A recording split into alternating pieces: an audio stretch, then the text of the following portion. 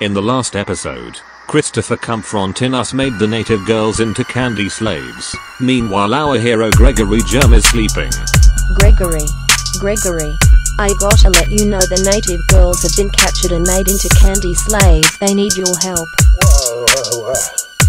I can't help them alone. I need to leave this century, the year 1492, and get back to the 21st century. I got more important stuff to do. I'll get back to them later. But how do I do that?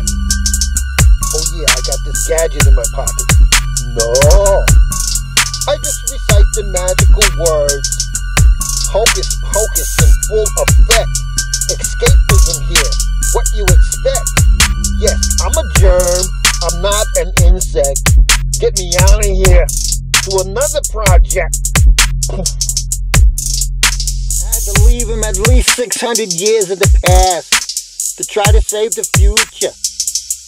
I really don't know. I'm just a germ.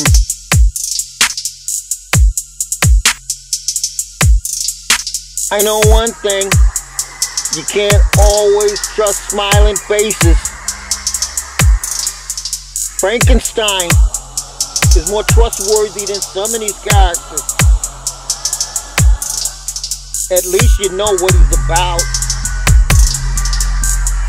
For Pete's sake. Who's Pete? He's alive!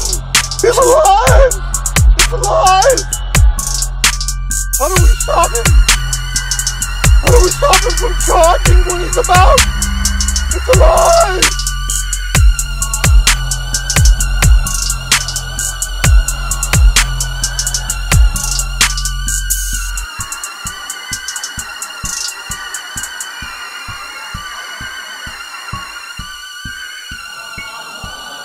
How do we keep Frankenstein from charging when he's out and about? I don't know. Try taking away his credit card. Why did Frankenstein tiptoe past the medicine cabinet? I don't know. He didn't want to wait the sleeping pills. Gee, thanks.